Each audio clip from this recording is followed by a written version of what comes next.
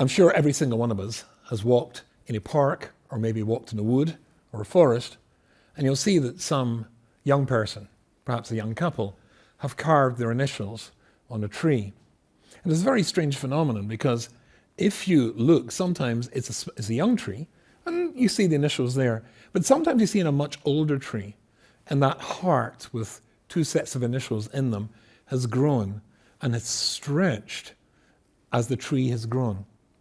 It's funny that wounds, particularly psychological wounds that we suffer when we are young, as we grow older, they grow with us.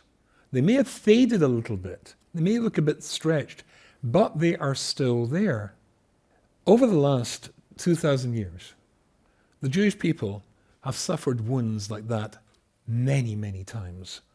Whether it was the first European country to expel the Jews, not Spain, that was England, not Scotland. Scotland didn't let the Jews in the first place. Or Portugal, or France, or whether it was the Spanish Inquisition, or whether it was the Crusades, the pogroms, and of course the Holocaust.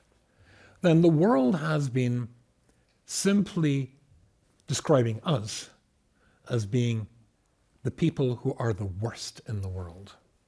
The people who have done all sorts of terrible things. But really, it's quite the opposite.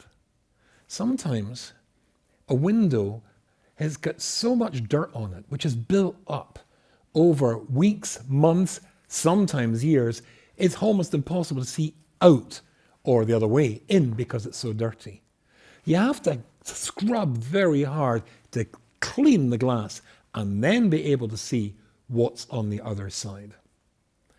This process is happening again today in very, very serious quantities.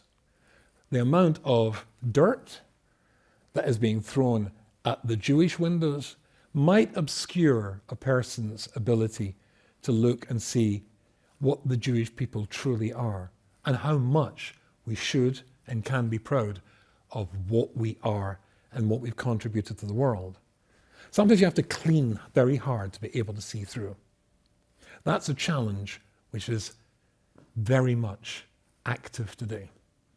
For the world to turn around and reactivate the accusations, the false, the blood libels of the last 2,000 years, behooves us as Jews to see through the lies, to clean away all that dirt, to see exactly and truly who we are, a people who are justified to be proud of our history and our peoplehood.